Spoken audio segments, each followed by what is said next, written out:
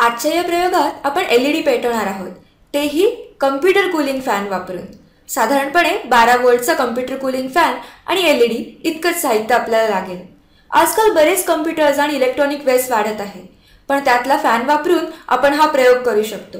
तुम्ही पाहताय की या फॅनला लाल आणि काळी वायर आहे आणि त्याला LED जोडलाय। आता जेव्हा तुम्ही फॅनवर जोरात फुंकर माराल तेव्हा LED जळताना दिसेल।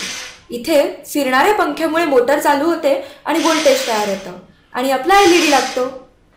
हा अतिशय सोपा प्रयोग आहे आणि तितकाच मजेदार सुद्धा।